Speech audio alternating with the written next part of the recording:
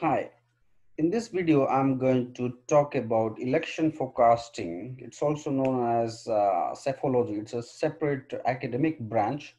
Not many people actually know about it, but it's somewhat related to political science. But people in psephology, they use data and opinion to forecast political outcomes, political results. And one of the main political result is the election outcome, right? There are others, of course, but one is, which is the most important one, is the election forecasting.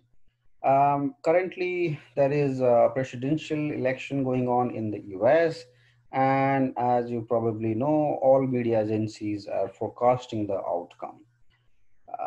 Be it the US media agencies or European media agencies, or for that matter, any media agency now is using some sort of techniques to forecast the outcome, right? So, but how is it done? And is it trustworthy? What are the problems with such an analysis?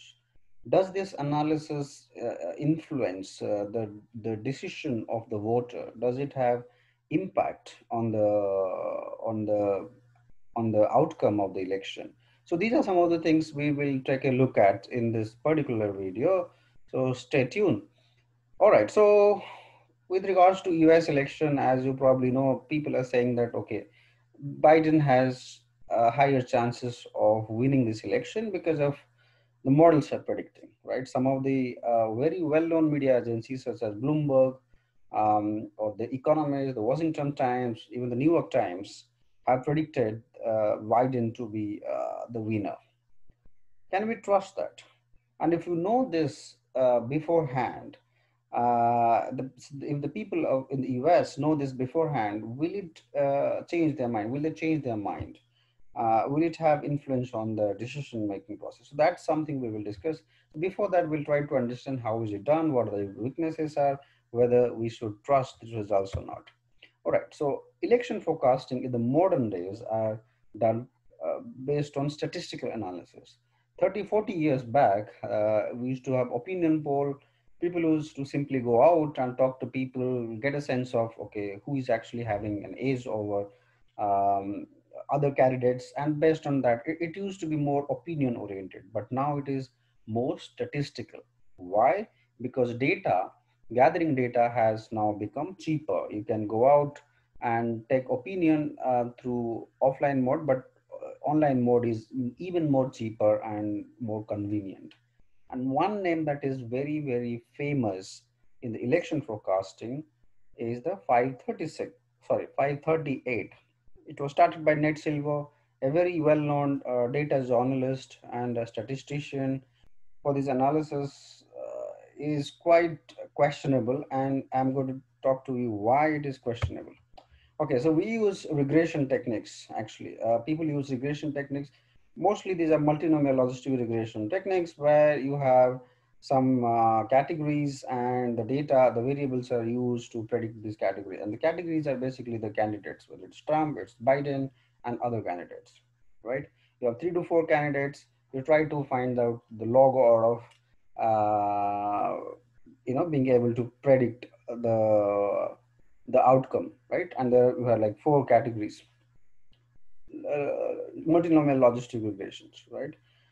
There are several assumptions in such type of techniques, and people don't actually know. Normal people don't know about them, but academicians and economists, statisticians know about them. But what happens actually, people actually work in the media agency for such kind of work. They do not really pay attention to such attention to the assumption. What they are really interested in is that whether this analysis is actually supporting their own narrative. If they really want Trump to win, or for that matter, any other candidate to win, they will do an analysis in such a way that it supports their own narrative. And that's what is happening in many countries. It is happening also in the US, but oftentimes it's not very scientific. The reason being because most highly qualified people are not working actually in the media agency in such type of work. If you actually go and do a bit of a research about the people who are working in such kind of work, many of them do not have any formal education in statistics or econometrics or computer science or mathematics, where you have lots of theoretical background of actually how you should do. What they're doing is that they're using some sort of a built-in tool, getting some data, feeding in the data, and then just writing a story about that. It's a dangerous way of doing scientific analysis. That's not the way you do scientific analysis. So that's misuse of scientific analysis, basically. So what the variables they use? They use employment, job creation, interest rate, inflation, all the macro variables. They also use demographic variables such as age, gender, and so on and so forth. Um, well, anyway, anyone can use these variables to predict the outcome. What is not often talked about is that while the inputs to the models, and whether it's an employment, interest rate, or inflation rate, age, gender, are very clear and they're readily available, and the quality of the data used is also quite okay, especially in the developed countries where you have proper data for these variables. What is often not talked about here is that um, whether you have done proper treatment to the data. For example, if outliers, okay, whether you have done treatment for the outlier. I'll tell you what the issue here is. In the recent in the data that they have used for the US election, most of these agencies have taken the recent months of data and have given a lot of weightage to that. But it's an exceptional scenario, right? You can't take employment, job creation, interest rate, inflation to be playing a big role in the recent times, because we know that we're going through an unprecedented circumstances, and these are completely unexpected, and no government in the world can actually handle a crisis of this kind. Hence, these such data should be considered as outliers, but I think no one is considering them. And then what is happening is that they're using that as sort of the performance of the government or the president in power, and then sort of predicting that, okay, the sentiment of the overall population is very bad because of such and such indicators. But then they haven't done actually proper treatment to the outliers or to the extreme events. What happens afterwards is that when they come out with such results and write report about it, talk about it in news channels, through social media, through the social media handles, and the message is out in the open for the public to sort of judge the government, even if the people did not have such feelings for the government. They tend to have such feelings after reading such reports, after reading such news articles.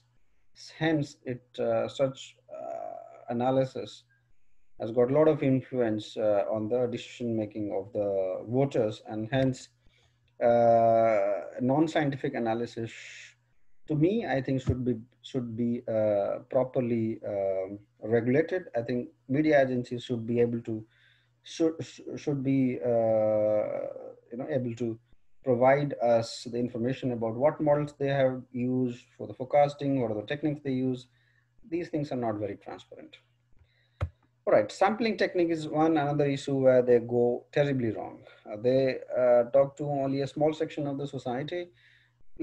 In most times, it's less than even 1%, and then they draw a conclusion out of that. It's not necessarily representative of the entire population, and it's oftentimes this is not representative, especially in big countries such as US or India, or in some big countries, it's very difficult to go out and get a good representative sample of data for this analysis, because it's practically impossible. Even on online method, you can't reach out to many people because the many people don't have access to online mediums. So the data is almost always not representative. In recent time, people are using more advanced techniques, using machine learning, mining the social media data, and Twitter sentiment analysis, um, one such analysis. But remember one thing, that not all people are on Twitter. Like, for example, I myself am not on Twitter, and I'm sure many of my friends are not on Twitter, even though they are educated, have access to internet and very active on other social media platforms such as Facebook, Instagram. But Twitter is not for everybody. So you can't draw a conclusion based on Twitter analysis. I think that's just a very, very tiny section of the society. And what's people are doing is that they are simply mining data from Twitter and then doing some analysis and then declaring the winner of the election. I think that's a very wrong way, and it influences the it has very negative impact on a fair election actually. So that's something to be discouraged. I think people, especially the reputed media agencies, should be asked to share their models, their tools and techniques, so that it is transparent, it's known to people that okay, these are the scientific analysis, and people of reputation should be able, will then give their opinion whether this is trustworthy or not. Only then normal people should believe on such things. Otherwise, it's best not to pay attention to such things. Then role of AI. Well, artificial intelligence has been there for a very long time. It's only in the recent times, in the last 10 years or so, AI has been receiving a lot of attention from all quarters, and um, uh, election forecasting is no exception. It is also people are now using very advanced artificial intelligence techniques to predict the winner of an election. There's a lot of potential. I do believe that AI has much larger sort of advantage compared to traditional statistical analysis. Why? Because AI is not that sensitive to such tiny mistakes made by the analyst. It's not that sensitive to outliers. Well, it is sometimes, but no doubt it can handle it better than the traditional models. And then AI is so complex that our political scientists working for media agencies simply won't understand. They will do is that they probably will simply use the built-in tools by Amazon or Google or other tech companies. So they have minimum influence there. They can't change things by themselves. They can't change the manipulate the algorithm by themselves. Probably to some extent they can manipulate the data, but not the algorithm or not the methodology. So that way it is somewhat more trustworthy. But again, I am not expert in this matter to give an opinion, but I strongly believe AI can play a bit better role. But it's too early actually, right? It's too early to say that AI will play a big role. But it could also have very unethical impact because AI, people are now using all kinds of data, right? Even satellite data, image data, facial recognition data. I mean, you name it, right? The color of your t-shirts and every single data points they have at their disposal. They're using that for building AI related models. And then there's a question of ethics. Can you collect data, because you collect data for all other regions and then you use that for election forecasting. For example, if BBC or The Economist or CNN, New York Times, they take our data, right? They get data based on our browsing behavior, what we are browsing, and then they're showing us ad and all of that. What about them using such data for election forecasting? It's very unethical because we never gave consent to use our personal data for election forecasting, but I don't know if they're using that, but I'm not surprised if they're using such personal data.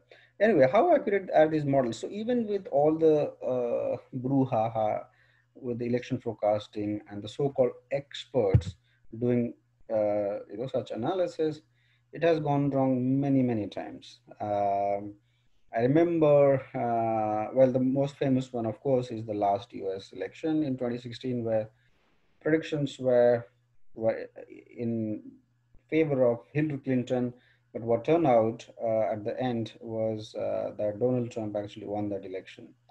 That was quite unexpected. So models didn't quite do a good job. It was also seen in India, in other countries also. So don't always trust these models. And most importantly, don't change your opinion based on the outcomes of election forecasting models. I mean, what happens normally is that if, for example, everyone is saying Biden will win, and there is no way Trump will win. So what will happen, especially in federal system in the US, that people might change their opinion. What if they initially wanted to vote for Trump, they would rather not vote for him because they say, okay, why would I vote for somebody who is sure to lose this election, right? So, and that also happens in India where we have federal system. So people do that. So election forecasting models and especially the news articles based on these models often actually influence the decision made by the voters. Anyway, a lot of problems. We have already talked about most of the problems. First of all, is poor sampling. They don't do proper sampling. Data quality issues goes without saying. It's there for all kinds of statistical analysis, but certainly such analysis, which is done basically in 2 to 3 months' time uh, by people who are not necessarily some professors in some top rank universities. These are people who don't even have PhD. Many of them are not even statisticians or econometricians. So they don't know and they don't really understand how to deal with data quality issues, what actually is good data quality. I highly doubt. There may be good writers, big journalists, but uh, not experts in not the expert in scientific analysis. Paid opinion. It is quite prevalent everywhere in the world because in election forecasting you use opinion data, and oftentimes what happens is that the political party actually pay people to sort of give opinion in favor of them, but that's not necessarily the true opinion of the population. Anyway, so sampling has serious issue actually. You know, without a proper proper representative sampling, you can't really predict the outcome. Unskilled professional in the media, I've talked about it a lot. I won't spend much time there. Politically motivated, and it goes without saying. By the way, in the modern times, we see that most media agencies are politically motivated. Right? They have a lot of things at stake. They favor certain candidates, and then their analysis will simply be just to support their own narrative about the election outcome. So it's not unbiased.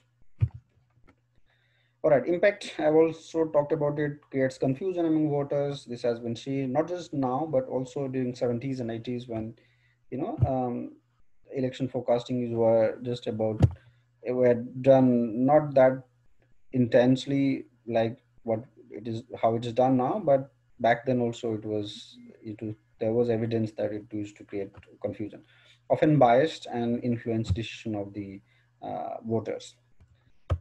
All right, so last point here is that because of such things, I think universities have now come up with degrees in political science, specializing in data science. I think that's a wonderful step because political scientists as such are not trained to do such analysis. Journalists with liberal arts background are not equipped enough to do such analysis. Hence, it's very important that people study both data science as well as political science because general data scientists also are probably not the most suited people to do such analysis because they lack the domain knowledge. So you need people who get the best of both worlds, political science and data science, and then only they can do a proper analysis on such a very complex problem. And it's good. There are not many programs. I think there are few in the US. I think some European universities are also now planning to come up with such programs. But it will be good if more and more universities start providing such courses, if not full-time courses, but at least part-time uh, online programs where people wanting to get into such fields can also use that. And goes without saying, this is a field which is very promising. There are many top consulting firms working in election, not just election, but also all kinds of political decision making. And it's important that people specialize in this area.